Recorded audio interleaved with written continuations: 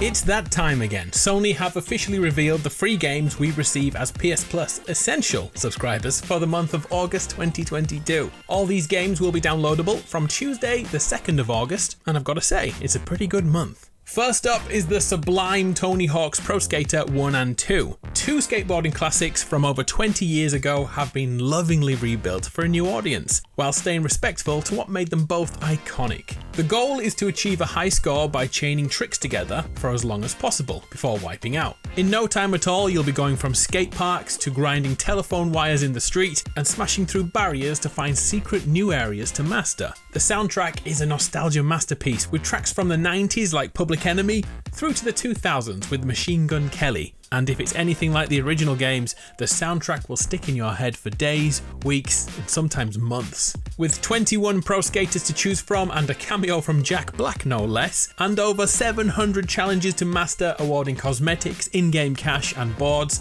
there's enough content to last you a very long time. Plus, there's a multiplayer mode and the ability to create your own skate park, which can then be uploaded and shared with the world. Reviewers tell us Tony Hawk's Pro Skater 1 and 2 is an 8.5 out of 10.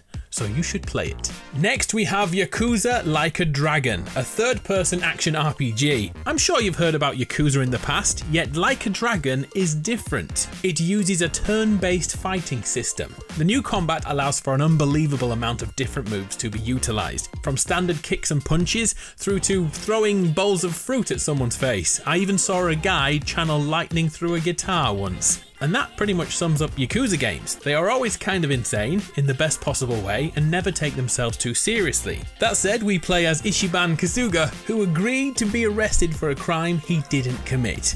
18 years later, and he's back out again. But things have changed, and we must unwind a story of deceit, betrayal, and dishonour. The people Ichiban meets and becomes close to are surprisingly compelling, and you'll want to continue the story just to see what happens to those. They all want to heal the world using their fists. Yakuza Like a Dragon has one glaring issue. In the late game, a tremendous amount of XP farming is needed to be able to fight a long string of endgame bosses. It doesn't ruin the game, but it does make the late game a severe grind. Reviewers said Like a Dragon is an 8 out of 10 game, which means it's really good, but you'll need around 40 hours to get through it all. Good luck. And finally on PS4 is Little Nightmares, an atmospheric horror game which tells a detailed story of survival that builds to an amazing crescendo. Without a single word spoken, a small child named Six platforms her way through a mysterious ship, playing hide and seek with deadly foes. To break out of this hell, Six will need to solve puzzles and stay away from eyes that turn children into stone